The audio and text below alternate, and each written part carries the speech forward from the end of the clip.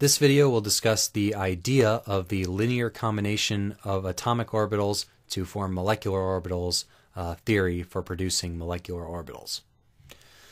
So we're going to start with some diatomic molecule here. We're particularly interested in homonuclear diatomics, diatomics where each nucleus is the same. So we have nucleus 1 with charge Za+. It has Za number of protons in its nucleus.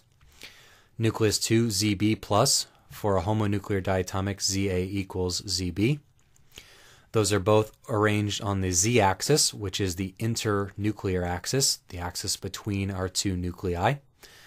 So what we're interested in is building up what the molecular orbitals are going to be for our period 1 and period 2 homonuclear diatomics. So that includes the H2 molecule, helium-2, things that involve the valence shell of having a 1s, and then lithium-2, beryllium-2, boron-2, carbon-2, nitrogen-2, oxygen-2, fluorine-2, and neon-2, the period 2 having a valence shell of 2s and 2p orbitals. So very simply, the idea of LCAO-MO is that these atomic orbitals are going to combine. So linear combination just meaning that you're adding them together. Atomic orbitals meaning our basis set are going to be the atomic orbitals of each of these individual atoms in this diatomic. And then molecular orbitals, this linear combination of our atomic orbitals is going to form the resulting molecular orbitals. So quite simple in qualitative terms. So 1s orbitals are going to overlap. Those will form our lowest energy orbitals because they're the lowest energy states. 1 sigma g and 1 sigma u star.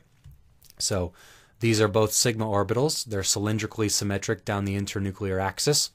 I have them mislabeled with respect to Gerada and Ungerada, so let me fix that right now.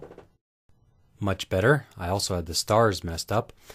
Okay, so we have the positive overlap of 1s orbitals leading to our lowest energy sigma g orbital. This is symmetric with respect to inversion. It's a Gerada orbital. So 1 sigma g bonding. We have the anti-symmetric combination of those, which leads to the 1 sigma u star antibonding orbital. It's also a sigma orbital, but it is Ungerada, anti-symmetric with respect to inversion, and thus it is it's also an anti-bonding orbital, so it gets a star. The 2s orbitals, which are more diffuse, overlap to form the 2 sigma g and 2 sigma u star orbitals, so bonding, anti-bonding, symmetric with respect to inversion g, anti-symmetric u, but still both sigma orbitals, and they are the second sigma g and sigma u star orbitals to show up.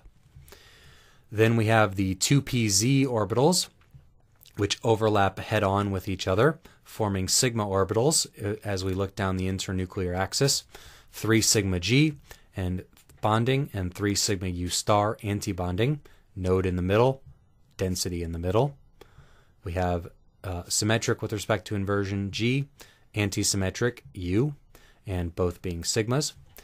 And finally, we're going to have the 2px and 2py orbitals overlap with one another, and these will form our pi orbitals in the 2p subshell. So these will give us the positive overlap, which will be 1 pi u bonding orbitals. So anti-symmetric with respect to inversion, but it is a bonding orbital, and it is a pi angular momentum. And the anti-symmetric combination leading to a node in the middle, making a 1 pi g star antibonding orbital. So it is symmetric with respect to inversion, but it is an anti-bonding orbital of pi angular momentum. So these 8 kinds of orbitals are going to combine to form our molecular orbital diagram for these homonuclear diatomics, which we can use to discuss some more facts about the bonding of these homonuclear diatomic molecules.